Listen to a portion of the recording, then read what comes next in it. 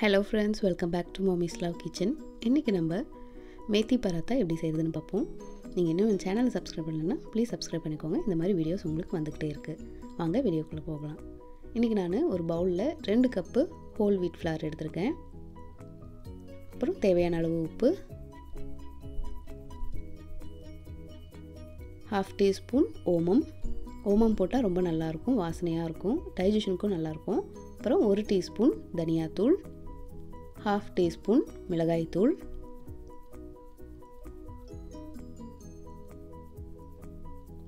கொஞ்சமா மஞ்சத்தூள், ஒரு 1/4 டீஸ்பூன் இஞ்சி பூண்டு பேஸ்ட்.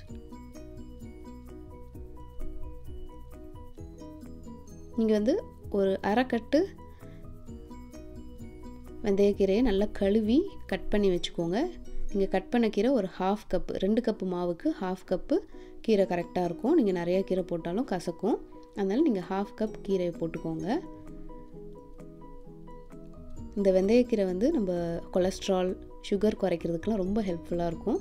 நீங்கள் சப்பாத்தி ரெகுலராக சாப்பிடும் போது இந்த மாதிரி அப்பப்போ இந்த மாதிரி வெந்தயக்கீரையும் சேர்த்து பண்ணிங்கன்னா டேஸ்டியாகவும் இருக்கும், உடம்புக்கும் ரொம்ப நல்லது. இப்போ கொஞ்சமாக ஒரு 1/2 டீஸ்பூன் இல்லை 1 டீஸ்பூன் ஆயில் ஊற்றிக்கோங்க. ஊற்றி நல்லா பிசைஞ்சுக்கோங்க.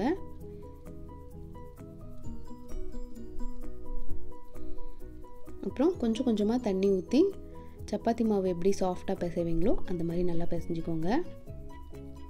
இந்த சப்பாத்திக்கு இந்த மேத்தி பராத்தாக்கு நீங்கள் ஒரு பெருசாக சைட் டிஷ் தனியாக செய்யணுன்ட்டு கிடையாது. ஏன்னா எல்லாமே இதுலேயே இருக்கிறதுனால நீங்கள் வெறும் ரைத்தா இல்லைனா ஊறுகாய் வச்சு சாப்பிட்டாலே ரொம்ப நல்லாயிருக்கும். ரொம்ப ஹெல்த்தியும் கூட, ப்ளஸ் செய்கிறதும் ரொம்ப ஈஸி.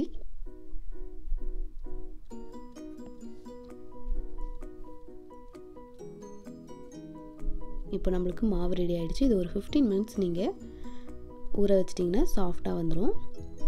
இப்போ நம்மளுக்கு 15 மினிட்ஸ் ஆகிடுச்சு. கொஞ்சமாக மாவு எடுத்து நீங்கள் எப்படி சப்பாத்தி திரட்டுவீங்களோ அந்த மாதிரி திரட்டிக்கோங்க. முடிஞ்ச அளவுக்கு தின்னா போடுங்க. ஏன்னா நம்மளுக்கு கீரையும் சப்பாத்தி கூடயே சேர்ந்து வேகணும், அதனால் தின்னாவே போடுங்க. இதை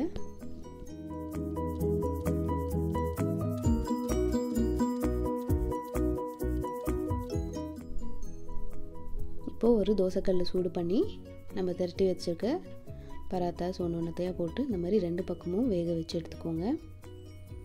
வேணும்னா உங்களுக்கு கொஞ்சமாக எண்ணெய் கூட நீங்கள் சேர்த்துக்கலாம். அவ்வளோதாங்க, நம்மளோட வெந்தயக்கீரை சப்பாத்தி ரெடி ஆகிடுச்சு. இது நீங்கள் ஸ்கூலுக்கு லஞ்ச் பாக்ஸ்க்காகவும் கொடுத்து விடலாம், டின்னருக்கும் ரொம்ப நல்லாயிருக்கும். கண்டிப்பாக இந்த ரெசிபி உங்களுக்கு பிடிக்கும்னு நினைக்கிறேன். ட்ரை பண்ணி பாருங்கள். இந்த வீடியோ உங்களுக்கு பிடிச்சிருக்கும்னு நினைக்கிறேன். இந்த வீடியோ உங்களுக்கு யூஸ்ஃபுல்லாக இருந்துச்சுன்னா என் சேனலை லைக் பண்ணுங்கள், சப்ஸ்கிரைப் பண்ணுங்கள், ஷேர் பண்ணுங்கள். நீங்கள் கமெண்ட்டும் பண்ணலாம்.